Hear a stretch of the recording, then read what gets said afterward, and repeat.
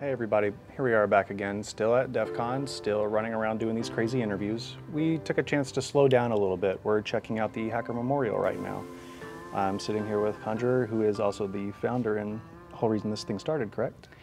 Well, Jeff created it for sure, and it was a kind of a group request after Dan passed. And I've been with DEF CON, this is my 24th year, and I was looking for some other things to do and contribute, and this is an area that I actually have a lot of training in. So I'm the lead right now, and we're growing. It's our 3rd year, and we just want to make sure people understand this is a great thing to do, and come and share stories and honor and laugh and cry about people that you've known, people who helped you learn things, people who showed you how to be an amazing hacker. And as a community, honoring those who have come before us is a really important way to bring us together. And also with new people coming in, or newbies, I think that's out of place these days as a word, they get to have a deeper sense of what DEF CON is about and what this community is about. So yeah, it's definitely, I love the idea. I love what you guys have going on here. It's really nice that you're giving people that chance for remembrance and a chance to slow down and kind of keep these people in their memories with them. Enjoy it or kind of feel like they're around again, because this is a big community, and the last few years have definitely made none of us strangers to loss. yeah.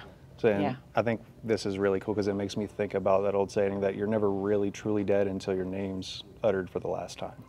So Well, this is a good way to kind of keep yeah. everybody around and remembered. And we have various things people can do here. They can write on this. This is an addition to this year. And it is that element that we don't want to forget. And that we won't if we keep connecting and sharing and telling crazy stories about what someone did back in the day, which they might not actually do anymore, you know, because back then the laws were different and now it's a little different, but it keeps us alive. And Jeff is looking at, and we're looking at how to expand this. If you have ideas, if there are things you think would be great here, please come and share those.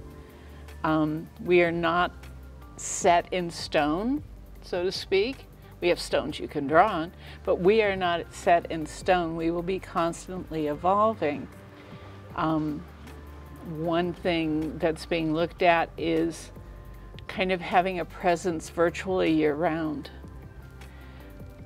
Being a space where if you lose someone in that moment, at that time, you can start connecting with your family, your DEF CON family, about what you're going through, or just, you know, it's not like you have to tell everybody everything, because this is a relatively private group. But people won't be asking you questions. They just want to be present and help. And oftentimes, people may not even know, if it's someone close to them, what their next step needs to be. Well, it's nice that you get the community helping the community. So yeah, we're very thankful for what you're doing here, and we love it that you were able to take the time to talk with us. You bet. We're here every day until about 6:30, and on Sunday we'll close down about noon so we can get ready for closing. But please come see us. And we're out, if you go to Info Booth or Hacker Tracker, you'll find us, and there's an email that we have, and if you can send us photographs of your friends or times with them, and we can print here, and we will also keep them and keep them online. If you get a chance, come slow down for a minute, step by, check out the memorial, everyone. Till next time. It's cool, and we have water.